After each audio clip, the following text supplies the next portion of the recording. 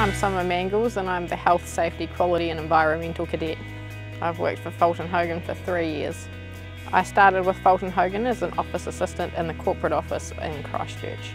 The cadetship is spread across 3 years and I am currently in my 2nd year. Part of my opportunities within the cadetship is that I've gained an awesome experience of working alongside the National Health and Safety team within our corporate office, as well as being able to relocate to the Nelson region to work on the Waimea Community Dam and split my time out at the Nelson region working on the Mochwake project. Being a female within the construction industry is a challenge in itself, especially since it's a hugely male-dominated industry. I'm currently working on a site that is made up of 160 ground staff and I am one of 3 women on site.